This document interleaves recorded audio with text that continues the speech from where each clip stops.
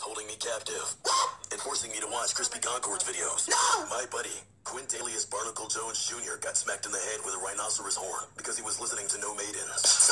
My grandpa punched me in the head at 90 miles per hour, and I was paralyzed from the waist up.